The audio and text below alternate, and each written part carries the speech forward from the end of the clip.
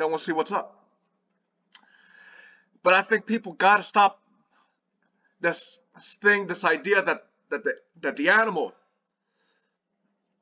is unwanted, that the feral cats can be discarded. And as Universal Mother condemns this disgusting idea of poisoning cats, that's disgusting.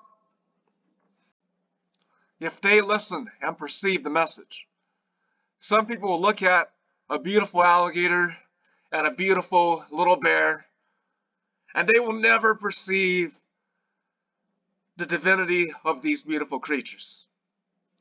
And to me, cats are divine. They're the living embodiments of divinity.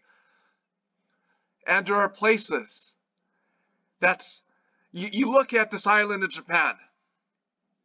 There are cats everywhere. Nobody thinks if the cat should be put down.